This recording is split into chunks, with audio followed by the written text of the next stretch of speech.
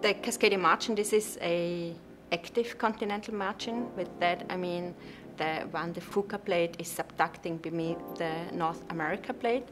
Let's imagine an earthquake is probably triggering a landslide, so it can be that some of this hydrate changes into gas form and then moves up as a bubble stream. Hello, I'm Tamara Baumberger. I'm affiliated with NOAA PMEL and the Oregon State University in Newport, Oregon, and I'm going to be the lead scientist of the Cascadia Margin cruise. So there's methane coming out of the seafloor. Some of it is in a bubble form, some more is as a gas hydrate. That means kind of methane frozen into lattice of ice. And this methane is actually fueling a whole ecosystem. It's a very interesting area because it's connected to this active continental margin.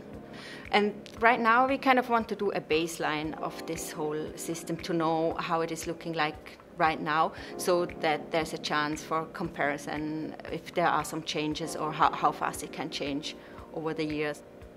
We have been out there in 2016 already and had the chance to map some areas of the Cascadia Margin.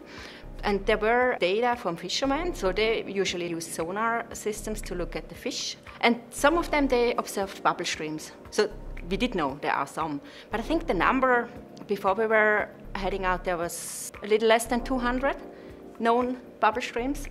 And after our work, it was up to 3,000. So this was a surprise. Part of it why I'm so interested to work in this area is because it's so active. There are so many questions to still be answered, and there's still so much we don't know about it. So we don't even have a baseline that we have like established of like where all the seeps are and how the ecosystems are looking like. So there's certainly a lot to answer.